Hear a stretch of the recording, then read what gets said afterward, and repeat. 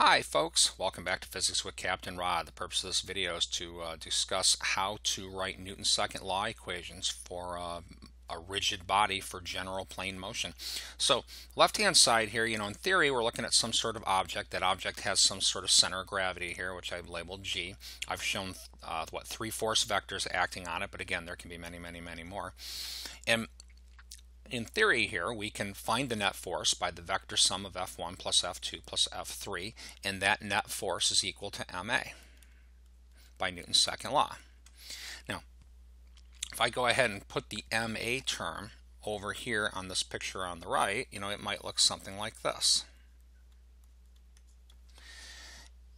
Now, as far as how we write Newton's second law equations, generally what we would do is we would do this by components, or we would do it in directions. So generally we replace the ma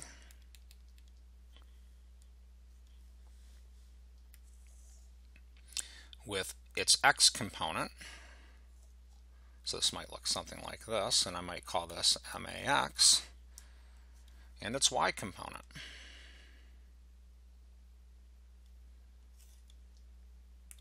And I've just drawn them in their assumed positive directions. So now we can actually write two Newton's second law equations. First would be sum of all forces x direction equals ma in the x direction. Second, sum of all forces y direction equals ma in the y direction. Right. Third, now we can talk about torques or rotation. These forces generally could create a torque about the center of gravity. So in my kinetic picture over here, I could put an I alpha term for rotational effects about the center of gravity, in which case we can write a third equation, sum of all torques equals I alpha about the center of gravity. So in general here we've got three forces we can write for a body in the plane. Sum of all forces x direction equals max, sum of all forces y direction equals may, sum of all torques about the center equals I alpha. And again, these torque terms would be, if I take a look at force 2 has a line of action that looks like this. Force 2 times that distance would give a counterclockwise torque about the center. And you could, in theory, do the same thing for every single force vector.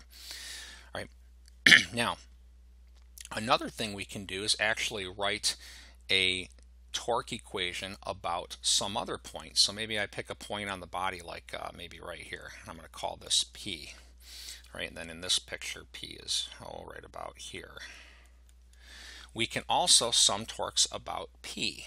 So sum of all torques about P equals, now in the picture on the left, it's hopefully fairly evident here, like force 3 acts along this line, so force 3 times this distance would give the torque about P.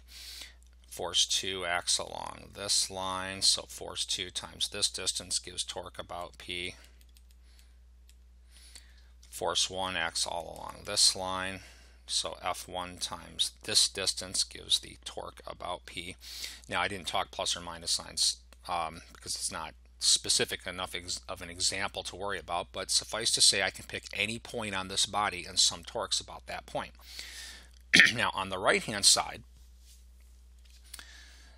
the I alpha term is a rotational term and still needs to be there, right? So we've got I alpha, where that I is about G, the center of gravity of the object. I'm going to go ahead and put a G there. However, that's not the only torque on the right hand side. This ma here, I like to call these inertial terms, is acting along this line. And it's equivalent to force, because remember, force equals mass times acceleration. So the inertia of that object also creates a torque about P, and the torque is going to equal max times whatever this distance is here. And I'm going to go ahead and just call that distance in this picture y for now, max times y.